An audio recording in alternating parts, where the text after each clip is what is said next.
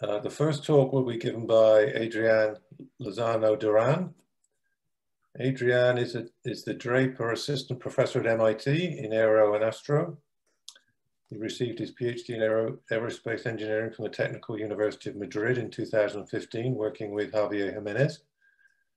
From 2016 to 2020, he was a postdoctoral research fellow at CTR, that's the Center for Turbulence Research at Stanford.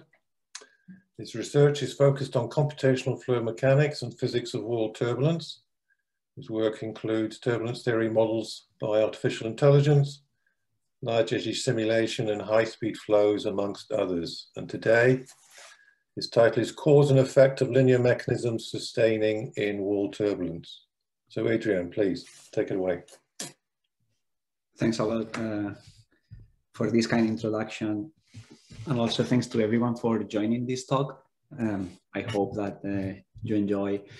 I'm going to talk today about wall turbulence, and the basic question I want to answer is how is essentially, what is sustaining turbulence? So why is turbulence alive? And that's from the title, and I'll clarify through the talk what I mean by linear mechanisms, what I mean by sustaining wall turbulence, and what I mean by cause and effect. So I'm sure that you are very familiar with turbulent flows, so this talk is about that, and I'll give you a very small overview on that. First, before I jump into that, let me just acknowledge the contributors of this work, Marius, Navid, and Michael. Probably you're aware that you can find the full paper of this talk on the web, so you can access that. I'd also like to acknowledge different funding entities like NASA, ONR, ERC through a Madrid summer program by Javier Jimenez, and also Stanford. So I am really very grateful for their support. So one of the keys of why we want to understand turbulent flows is essentially the fact that we know that they are everywhere. And this is the regime of the fluids that happens to be present in many different problems at many different scales. So you can think of from very large scale planetary problems, or is also very relevant for atmospheric flows, external aerodynamics. Usually all these vehicles that we are moving through the air, they are covering a turbulent boundary layer. Even in bio applications, or many times just things like your heart pumping blood. So the typical velocities and the typical scales, they are already large enough to give you a Reynolds number that is going to result in a turbulent flow. So we know that this is going across many different problems, turbulent flows. And the question that I want to ask here is a very basic one. And for that, let me use this sketch to motivate the problem and also the notation that I'm going to use. So I'm going to talk about wall turbulence. So that's why there's going to be always a wall. And the first thing I'm going to do, I'm going to decompose my flow into two components. One is going to be a base flow. So this base flow is the capital U. It could depend on X and time. And later I'll clarify exactly how is this base flow defined. And then I'm going to define some fluctuations. So it is everything else that is not the base flow. And there's going to be some interaction. We can write down the equations for these two velocity fields. And we will see that depending on how we do that, we can find some energy transfer that is going to be from the base flow to the fluctuations. And also the fluctuations are going to affect back. This is a nonlinear problem, so they are going to affect back how is this base flow. So just keeping in mind this setup, at this point is very generic. So what I want to understand is this question is how is turbulence sustained? So in this particular case, turbulence means the fluctuations. So that's exactly what is characterizing this turbulent flow regime, is that we have a chaotic, multi-scale chaotic motion of the flow, and that's essentially contained in these U prime fluctuations.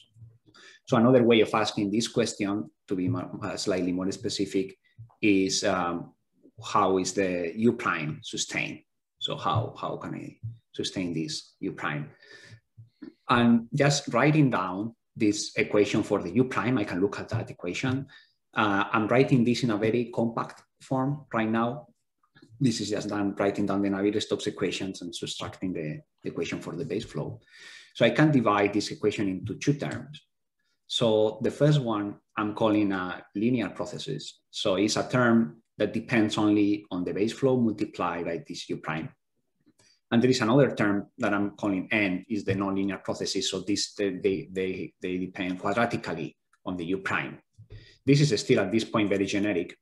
But one observation that is interesting is that if I choose this base flow in a way that the integral of the u prime over the nonlinear term in this a control volume that I want to study is 0, then the only way that I have to inject energy, this arrow here, this energy transfer from this base flow to the fluctuations. So it can only happen through this term. And now this is the connection with the second part of the title in my talk. The first one was sustained turbulence, and I was mentioning linear mechanisms. So that's why those come into play here. So this is a general property that will happen as long as we choose this base flow correctly. So for now, an interesting base flow, one that might be useful, is one first that is representing some large scale features of the flow. So that's the first condition. And the second condition is like it satisfies this property. In that case, that's going to simplify a lot my analysis. So then I can focus only on these linear processes. And that's good because we have a very well-developed theory to understand linear processes. Unfortunately, it's not the same for nonlinear processes. Those are much more complicated. So if I can do that, that's going to be useful. So let me now describe in particular what is going to be the setup of the problem. So my setup is going to be a minimal turbulent channel flow. So this has been done by Jimenez and Moyne. This is a slight modification of that. I have a wall at the bottom, and then this is the dashed line, is the computational domain. There are periodic boundary conditions in all the lateral walls. And on the top, I have some free slip.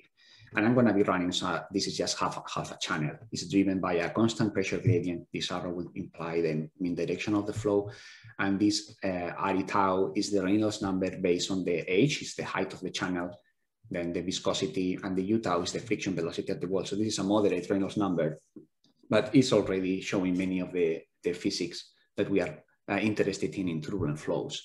And this, I just wrote the Navier-Stokes equations, but because I'm going to be talking about fluctuations and base flow, I'm already doing this decomposition that I mentioned before. I have some equations for the base flow. And this is where I'm introducing my base flow. My base flow is just the average in the streamwise direction of the instantaneous velocity. So I'm going to use this nomenclature for the velocities, U, V, and W.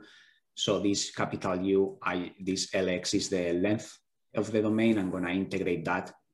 It's just computing the average in X.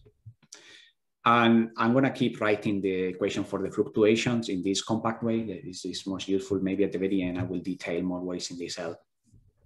So these are essentially the equations that I solve, and I'm going to be solving this by direct numerical simulation.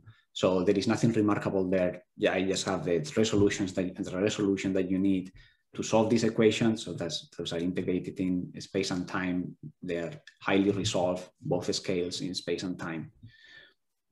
And I'm going to show you an example of how this would look like. So this is just one snapshot of after running this channel flow, and to illustrate how the velocity looks. So on the left, you have this total velocity. This is an iso contour. It's taking 0.6 of the maximum velocity, and the shading is the distance to the wall. So darker is closer to the wall and light is farther away from the wall. So this is a typical snapshot. You will get a kind of a streaky flow, a flow that is elongated in the streamwise direction. And this is the decomposition that I'm following. So my base flow, in this case, this reference state that I'm going to define is computing the average in X. So you can see here, it has no structure in X. It's just this straight streak. And then the fluctuations. So these are isocontours of the fluctuation. I'm taking the magnitude for this example of the U prime. So you see that it's everything else that is around this base flow. This is the disorganized structure of the flow, the fluctuations that we want to understand how the energy is transferred from this base flow to the fluctuations. And this is one component U, so you can just visualize this for the other components. And now is when I'm going to talk about, I mentioned before that I can understand how is this process of transferring energy from my base state to the fluctuations, looking at some linear operator. And actually there are different linear theories, we can call them that way, of how this self-sustaining turbulence is happening. What you see here on the left is computing the volume average turbulent kinetic energy. So I have my small channel flow and I can just integrate the energy at a given time. And that's what I'm plotting here as a function of time. And you see this is a typical structure that you get. So you get some spikes on turbulent kinetic energy, some more activity, then lower activities, this kind of intermittent state. And I want to know how this intermittent state is maintained.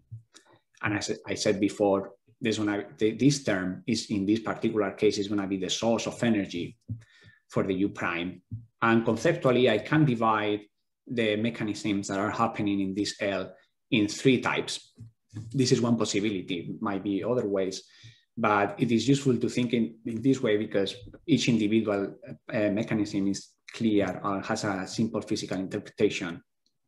So the first type of mechanism, I can refer to this as exponential instability, in the sense that it is related to the unstable eigenmode. So maybe we can think of this instability, the word sometimes is referred to in another context for when you have a laminar flow and some base flow that is a solution of the Navier-Stokes. That's not the case here, but still we can think of this as an instability for the turbulent flow.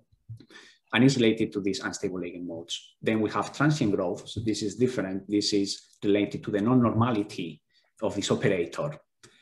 And the last case is that I'm making also the case for this parametric instability. So it could be a combination of the previous 2, but what is key here, or what is important, is what matters, or what is amplifying these velocities is the fact that this operator L is changing in time. So these are the 3 types of mechanisms that I'm going to explore, and I'll make a comment on each of them when I look at them. So there is a very vast literature. I'm not stressing that here, but there are many works, some of them like very detailed and very nice works on what are the different mechanisms that are at play. Some of them, their focus is not exactly this, the way I'm framing this problem, but somehow directly or indirectly, they advocate for one mechanism or the other. If you go back to the paper related to this talk, you will find a lengthy discussion of all the possibilities. So some of them, they stress more the exponential instability, others the transient growth, others even neutral modes. So what you can get from this table in a way is that at least many of them, they tend to stress a lot the exponential instability. And I'll kind of stress here and mention that seems to be so important. So let's now go to the methodology of how I'm going to figure out which mechanisms of the ones that I want to understand, which ones are active actually and important, and which are inconsequential. And this is where I link with the last part of the title of my talk, that is cause and effect. So what do I mean by that? So what I mean by that is that I'm going to intervene in this operator. I'm going to actually change it. I'm going to block some particular linear mechanism, and then I'm going to run a simulation of that modified system with that intervention. And then I'm going to see the cause and effect. So if I remove the cause of what I think is the effect, then what is happening? Can I still get the growth of the turbulent kinetic energy? Can I sustain turbulence? So I'm doing 2 things here. The first one is this velocity, this base state. What I'm going to do is I'm not going to solve the equation for U, the capital U, but what I'm going to do is to impose this from a regular channel flow. I'm going to run a channel flow, the one that I have shown you before. I'm going to store in time this base flow.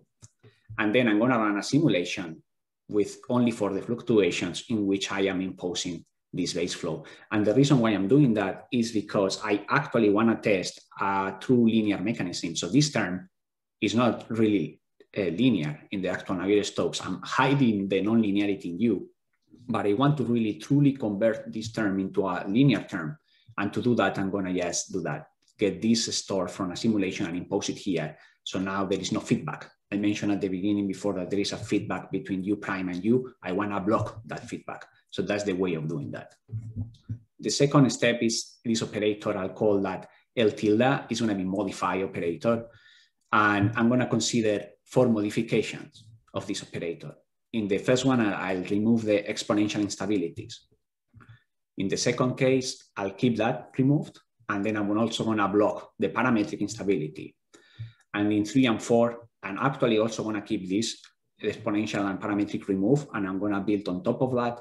And I'm going to try to remove some particular type of transient growth. I'll make some comments on that later. One is going to be related to lift up, and it has to do how the base flow is changing in Y, the world normal direction. And the other one is related to what I'm calling the pushover, is how the base flow is changing in the spanwise direction. So then let's start with this first case, and you will see how this is done. So this is case 1. Our goal here is to have some wall turbulence without exponential instabilities of the streak. I'll use always as a reference here my equation for the fluctuations. And what we can do, or what we know for a given time, this L, we can have the eigenvalue decomposition of this L using this Q and the lambda. So if we look at the real part of lambda, this is where we have these eigenvalues. And some of them are negative, those are stable, we don't care much about those, and some of them are positive. Usually in this system, you have of the order of maybe 5 or 6 unstable eigenvalues. And what I'm showing here is a representative example of one unstable eigenmode for U. So this would be the most unstable eigenvalue. So this is the U structure that you get. It's like a patch of positive and negative velocity of alternating sign. So this is the fluctuation that is going to grow because of this exponential instability. And what I can do also is this is done for a given time. So at a given time, I can do this decomposition. And then for each time, I can plot as a function of time what is the most unstable eigenvalue for, this is still a regular channel flow. I didn't modify anything yet. But I just want to visualize how unstable is this operator. And this is a function of time. So you see that actually roughly 90% of the time, there is an unstable eigenvalue here. So usually this exponential instability analysis is done when you have a base flow that is frozen in time. So that would be actually the rigorous way of doing it. And in this case, this base flow is changing in time. But still the message from this is that it's true that this base flow is changing in time, but the fact that it's always unstable, even if it's changing in time, this might suggest that there is energy coming from those exponential instabilities just a little bit every time. And that's continually sustaining time is the mechanism that is sustaining this U prime. So we are going to test that. So what we have to do is to just get rid of these unstable eigenvalues. So now I change L with this L tilde. And to change that is to modify this lambda tilde. There are different ways of doing it. One way is just to flip the sign of the eigenvalue. Those eigenvalues that are positive, I just flip them, the real part only, to be negative. And you can think of this as I'm opposing the growth of those modes that are unstable with a strength that is opposite of the growth that they try to have. So this is going to cancel those modes. They are not going to grow anymore. And now I'm going to run actually that simulation with this L tilde. And what I'm showing here is more a verification of that everything was done correctly. So now I shouldn't get any unstable eigenvalues at any time. So now this is the most unstable eigenvalue after removing these exponential instabilities. So you see that now I have nothing that is positive. And the flow is actually sustained. This is the time evolution, the volume average of the turbulent kinetic energy. So this is just at every time computing the average kinetic energy on my box of the channel. And you see that we also have this spiky structure of the flow. And what I'm showing at the bottom part, just to have a closer comparison with the regular channel flow, is the turbulent kinetic energy. So now this is not as a function of time. What I'm doing here is averaging in time, and also in X and C that are the homogeneous directions. So now this is plot as a function of the Y, is the world normal. And the dash is the regular channel where you have exponential instabilities. And the solid one is the one that you just have here, the one that we have removed that. So there is an impact. Actually, it's true that these exponential instabilities, they have an impact on the amount of turbulent kinetic energy that you have on the fluctuations. And that is essentially like a 20%, more or less, roughly, but still they are not key. Like I don't need them. I can still sustain a turbulent state that it looks very realistic, even if I don't have any of those instabilities. So that would be the first conclusion from experiment 1. We actually don't need that. So let's move to now experiment 2. And my starting point is the previous system. It's a system where I don't have any exponential instability. So that's why I'm using this L tilde here. And now we want to get rid of the parametric instability. So let me just clarify a bit what I mean by that. What I mean by this is that imagine that I consider only the linear part of this equation.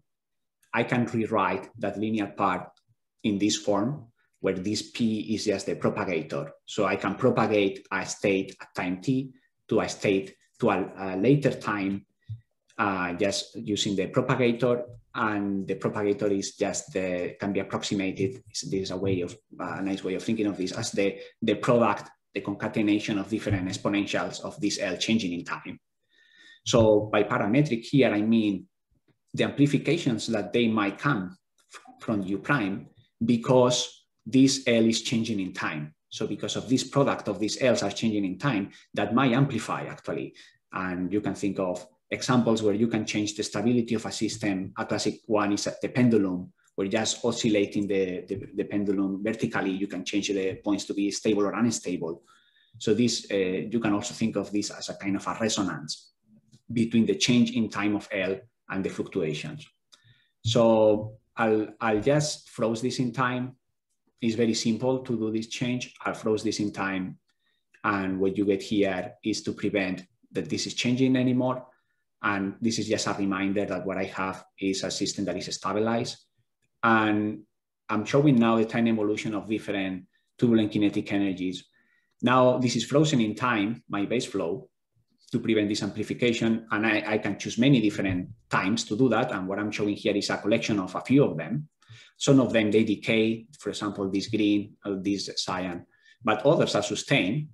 And if I take the ensemble average of all these states that are sustained and I plot this kinetic energy again, actually is very close to the regular channel.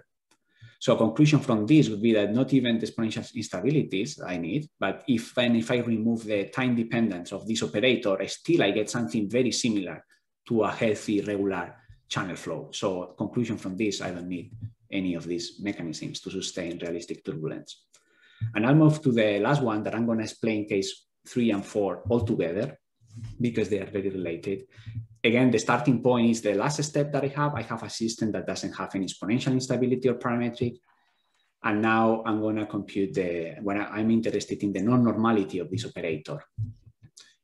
And as I did before, let me just give you some feeling of what is this nonlinear normality doing. I can rewrite the linear part again with a propagator. So usually what we do is to use the singular value decomposition of this propagator can give us some input modes. Those are the ones, this is an example of what you would see on the left, and an output mode. This is what you will see on the right. And then by the singular value, the square root, we can quantify how much is the amplification. So this is telling us how the flow is changing from the input mode to the output mode through some amplifications. Amplifications in this state could be of the order of 50 or 100. And as you see in this example here, what is happening is a tilting. The mean shear is tilting the flow, and in that process is introducing energy into the fluctuations. So this is a key feature of the Navier-Stokes equations, and we cannot remove this completely. We remove this, then there is no Navier-Stokes anymore. So there is no doubt that transient growth is necessary. It's how we are mixing the flow. But what I try to answer here is, can I pinpoint exactly which part of the equations or which type of transient growth is the one that is sustaining the flow? So for that, this is my last plot showing to evaluate these cases. What we are going to do is to only modify this U prime velocity, the equation for the U prime, and I'm introducing an extra decomposition here because I want to affect this equation. I want my modification to be the least intrusive as possible. So I'm now decomposing my base flow into two components, the base flow that I have, and I'm subtracting a mean that is average. This means average in homogeneous directions. So if I write the equation for the u prime component, these are all the different components that I get. I have two options to get rid of transient growth. One is to remove the lift up. So it's just the mixing happening in the vertical direction, and that's crossing this term. And the other case 4, is removing the pushover. It's just removing the mixing of the flow in the spanwise direction. And this is what you get. If you remove the lift up, you can still sustain this flow. So you see that this is the kinetic energy evolving in time, but you cannot not remove the pushover. So immediately the flow laminarizes. It takes like a couple of eddy turnover times and the flow just goes down and dies. So in this process that we have been stripping of the different mechanisms, we arrive to this last one, which seems to be really consequential to the sustained and turbulent flows. And the others, they also are present. They change the magnitude of the turbulent intensities, but they are not key. I mean, this is really a necessary condition to sustain the flow.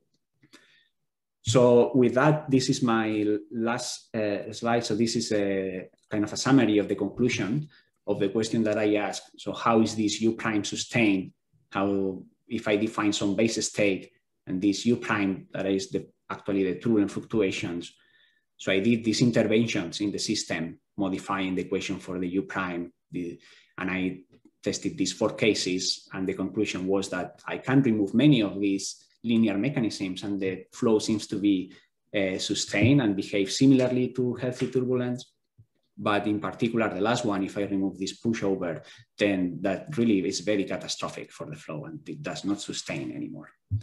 So I hope that this was interesting. I think that this is the end, and I hope I didn't go over time much. And this is, if you have any questions, I'll be happy to answer. Thanks very much, Adrian. That's a fascinating conclusion. So this is quite an interesting conclusion in the sense that I thought it would be the other way around. I thought the lift up would be the most essential one. So I'm pretty surprised it's the pushover, because of course that's the one that relies on spanwise structure in your mean profile, right? Yeah, exactly. I can clarify that a bit. So I don't mean that the lift up, as we know, is not important, because the lift up is actually important for the base flow. To sustain this base flow, I need lift up. Right. But I don't need the lift up to sustain this u prime. If you think about the decomposition that I have done in this particular case. So if you think of lift up as how the flow is mixed in the vertical direction, and you think of the usual mean velocity profile is average in time and homogeneous direction, the lift up is important there. You need that. So, but in this case, I was concerned with the u prime.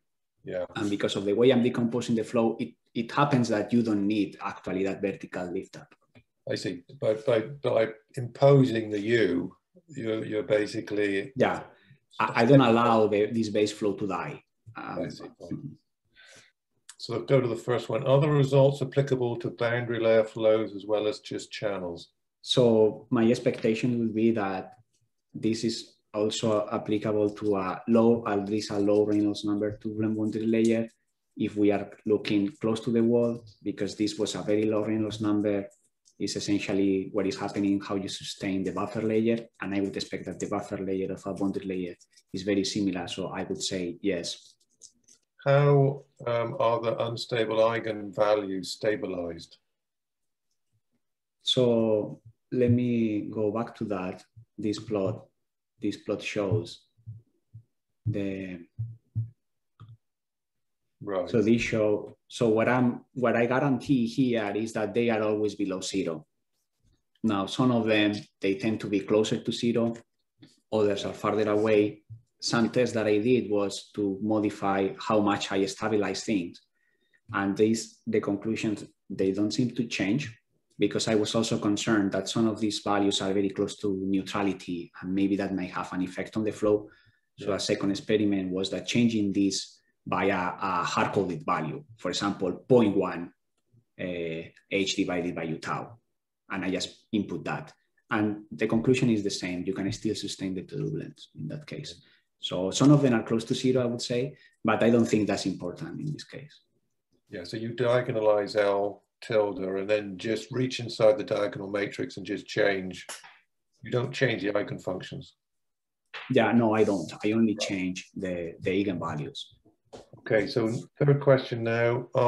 in all of these simulations, the nonlinear term n, was it playing any role, or its effect was negligible?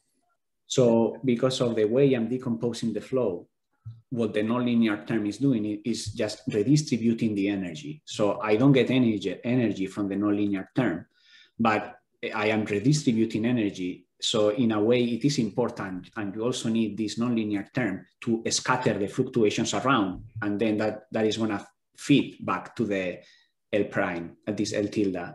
So and the nonlinear term is not adding energy to the system, but it's important in the sense that I need that to create some scatter of the fluctuations. Otherwise, this is going to laminarize. Yeah, thanks very much. So I have a quick question about the spanwise length scales in your models. So how do the spanwise length scales of the fluctuation fields change between different models, and how do they compare with the length scales in the base streak field? Yeah, so let me go back to this when I was visualizing the flow for a given snapshot. So this minimal box that I have here, this is my domain, is somehow adjusted so I can fit the spanwise wavelength that I know just from numerical simulations that I need to sustain the flow.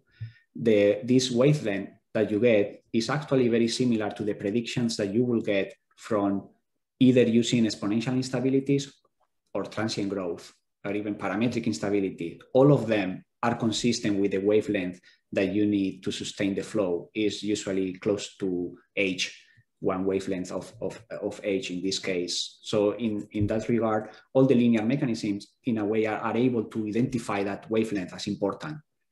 But the question that I was trying to answer here is, even if they are able to do that, that doesn't mean that they are actually active in the flow. That's why I had to go through these interventions in a way to see, to see which one is active, because the predictions of all these linear mechanisms, all of them are reasonable in a way. So you can always justify in a way, this might be at play and this might be important. So this wavelength is of the order of h in all the cases, all the predictions that you get from the models. Great, thanks. That makes sense.